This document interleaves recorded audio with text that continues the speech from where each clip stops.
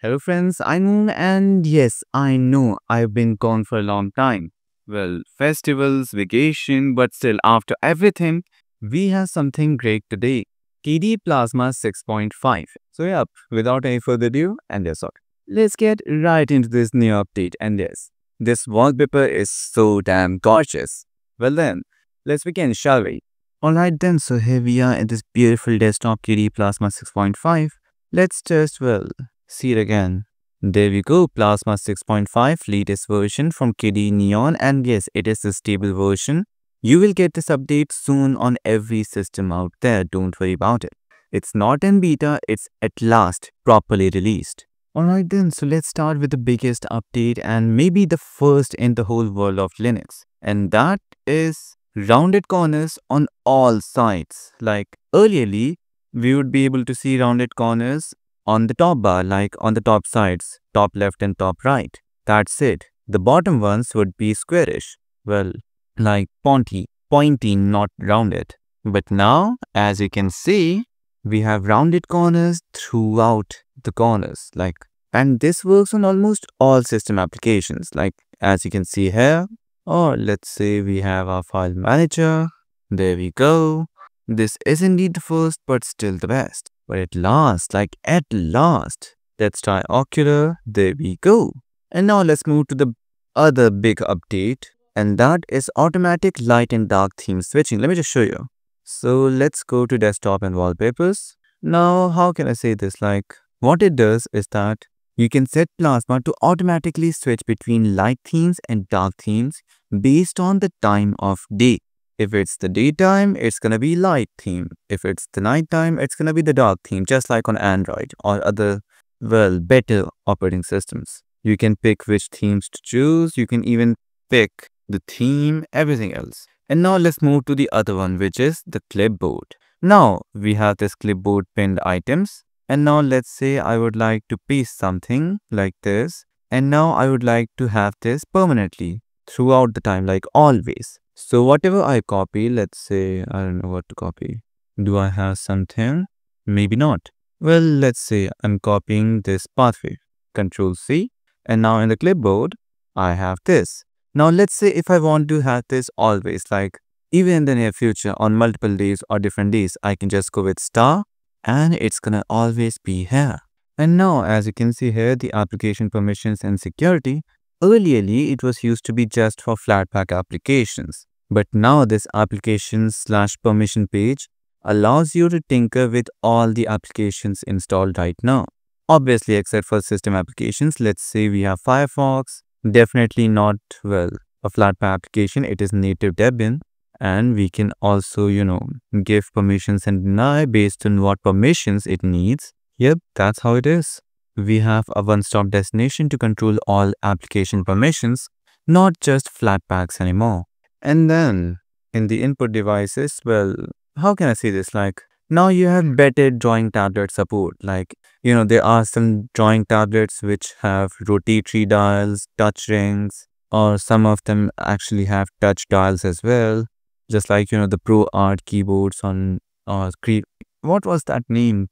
The Pro Art laptop, which has a dial, a touchscreen dial. That's where it actually works. And then we have let me just unmute it. And now talking about Wi-Fi, we have the list of all detected items. Right now, I only have wired connection. Then you can connect to Wi-Fi networks by QR code. Yep, that is easy. If you have if you have a camera on your laptop or computer, you can just connect it using QR codes as well. Or if you want to turn on hotspot of your own from the laptop, then yes, you can do that as well. And now something which I've been actually wanting to, I wanted this always on GNOME. Like, you see, this is called fuzzy matching. Let's say I want to open calendar, so I'm going to type calendar, you see. But the thing is, let's say I somehow type the spelling wrong. Like, let's say I want to type, calendar. I don't even have the application. Let's say spectacle. Spectacle. Even if the spelling is wrong, it will still able to, identify the application I've been trying to search for. Let's say calculator, if it has one. No, it doesn't. Let's say, KDE Connect. Now, if I somehow do a mistake, a few, it would still be able to do it as long as, it's not like, as long as there are only one or two spelling mistakes, it'll be able to search for it. But if it reaches another level, then it won't be. But still, this fuzzy search, there are always some spelling mistakes when typing for applications, and we need them. That is why fuzzy matching is indeed one of the biggest improvements in search and keyrunner functionality. And now the login animation which you usually see, let me just show you. Like, yeah, I would like to. Right now I'm on GNOME boxes, so I'm gonna restart. Yep, this is the animation I was talking about, okay? And there it'll begin. There, this one. The animation, the login booting animation is now shortened, and the boot times have also been reduced by a significant amount. Right now, as you can see, I'm on a virtual machine, so it's obvious that it's pretty much slower than an actual machine. And then leaving that, we have something even better. Something which I felt on, the difference between my Windows operating system display and this, my Linux. Well, first I'm gonna have to fix the resolution here. Display. Let's go with 1080p. Yep, 1080p. Maybe 25%. There we go. Keep.